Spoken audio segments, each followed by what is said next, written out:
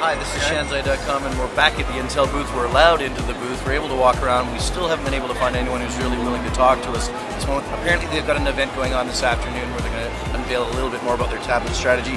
Not sure that we're going to be able to make that event, so we'll try to get you a little bit of a view of what they've got. They've actually got 7 or 8 tablets on display right now. None of them are from any particularly well-known big brand names, but some of them are the second-tier type players that you can see there. And third tier, we got FIC, we've got Wistron, that's a big company. But the other interesting thing to note about the devices is, of course, they're all running on Atom processors. Most of them seem to have Windows 7 running as the operating system. As we get around the corner here to the end, though, you'll see they do have one on display from ZC, which are actually using the Meego operating system. I think we'll probably start to see more of Meego from Intel as things go along, but right now it still seems to be quite a bit of Windows 7.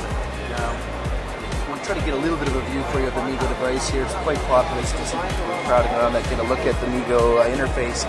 So, well, if you're looking at the CC device, obviously it's a very different interface approach than the Windows 7 look and feel. It's a little bit more application style, kind of more like your mobile phone based. I think it's probably, if you've seen Meego, or if you haven't, I think I can put a link in our article for you so you can see some demos of Meego in action. I definitely think it's much more of a suitable solution for tablets, in my opinion, than say Windows 7 is. Anyway, this is sort of a quick look from Shenzhen.com at the Intel booth and the Intel tablet store.